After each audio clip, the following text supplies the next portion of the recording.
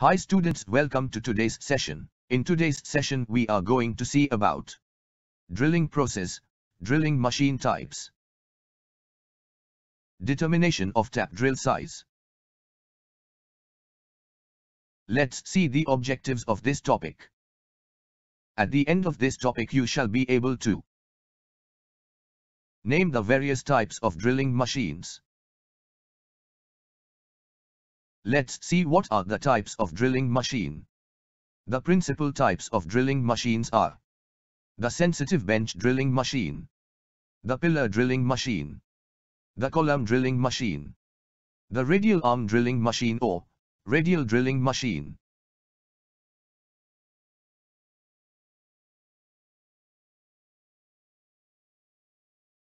First, let's see about the sensitive bench drilling machine. This is used for light-duty work. This machine is capable of drilling holes up to 12.5 mm diameter. The drills are fitted in the chuck or directly in the tapered hole of the machine spindle.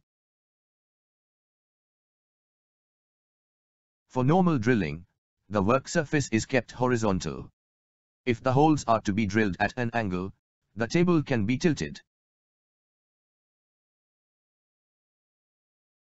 Different spindle speeds are achieved by changing the belt position in the stepped pulleys. The pillar drilling machine. The pillar drilling machine. This is an enlarged version of the sensitive bench drilling machine. These drilling machines are mounted on the floor and driven by more powerful electric motors. They are also used for light-duty work. Pillar drilling machines are available in different sizes. The larger machines are provided with a rack and pinion mechanism to raise the table for setting the work.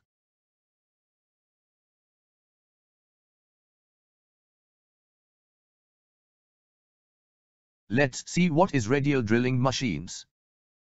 Radial drilling machines are used to drill large diameter holes. Multiple holes in one setting of the work, heavy and large workpieces. The radial drilling machine has a radial arm on which the spindle head is mounted. The spindle head can be moved along the radial arm and can be locked in any position.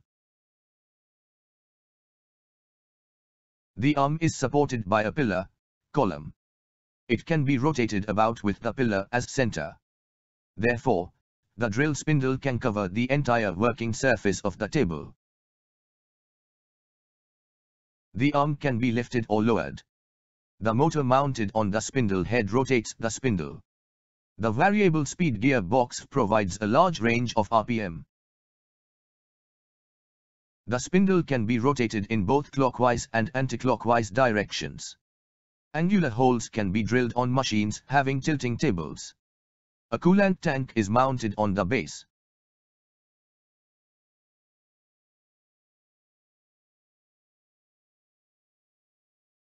Gang drilling machine. It consists of a large base supporting a long table.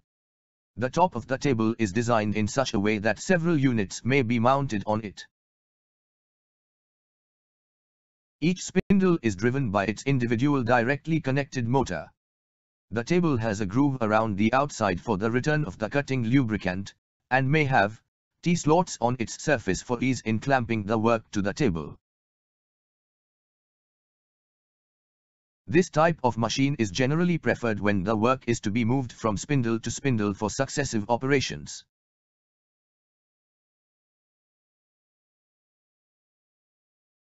Let's see multiple spindle head drilling machine. The multiple spindle head drilling machine may have any number of spindles, from 4 to 48 or more, all driven from the one spindle drive gear in one head. The multiple spindle head drilling machine is specially designed for mass production operations such as drilling, reaming or tapping many holes at one time in a specific unit of work, such as an automobile engine block. There may be 2 or more drill heads on one machine, each with many spindles. This is necessary when holes are drilled from more than one direction, for example, on the top side, and the end of a piece of work. Production units of this type are seldom used in a tool room that usually does highly skilled work. Let's try question session for this topic, which is the enlarged version of the sensitive bench drilling machine. Option A. Radial drilling machine. Option B. Pillar drilling machine. Option C. Column drilling machine. Option D. Center drilling machine. Try to answer the following question before this matchstick burns out fully.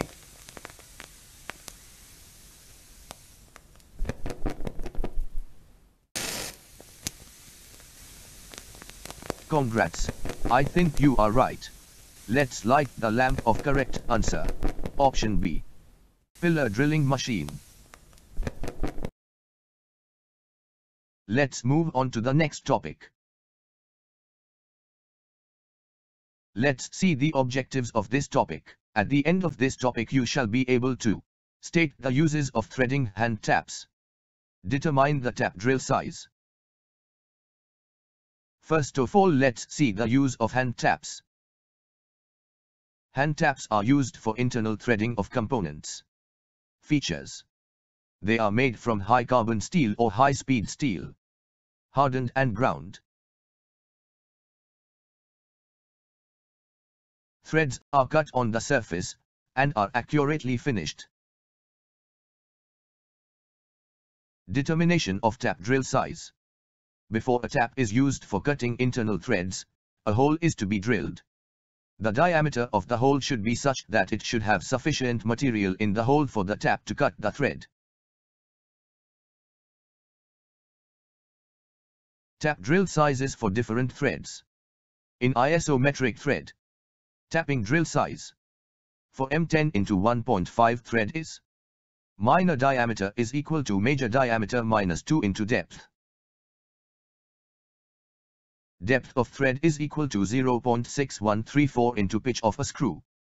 2 times depth of thread is equal to 0.6134 into 2 into pitch is equal to 1.226 into 1.5 mm is equal to 1.839 mm. Minor dia, D1, is equal to 10 mm minus 1.839 mm is equal to 8.161 mm or 8.2 mm.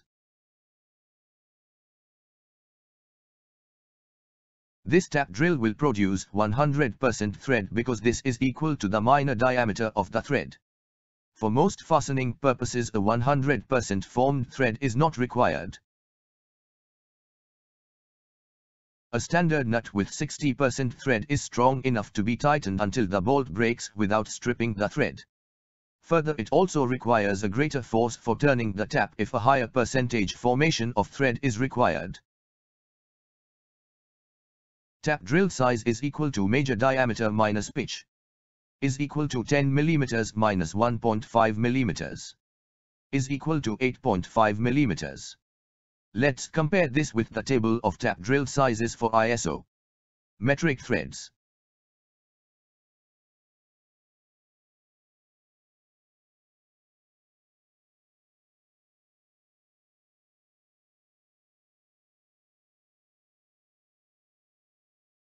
ISO inch, unified, threads formula is tap drill size is equal to major diameter minus 1 divided by number of threads per inch. For calculating the tap drill size for 5 by 8 inches UNC thread, tap drill size is equal to 5 by 8 inches minus 1 by 11 inches is equal to 0.625 inches minus 0.091 inches is equal to 0.534 inches. The chart for determining the pitches of the thread are shown here.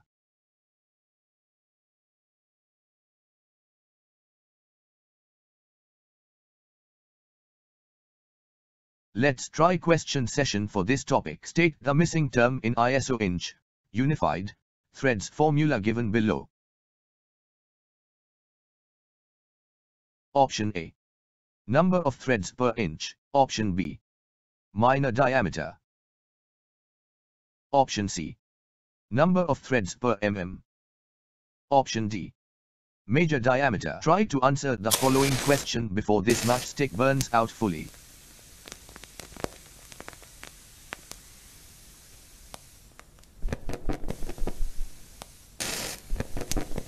Congrats. I think you are right. Let's light the lamp of correct answer. Option A. Number of threads per inch.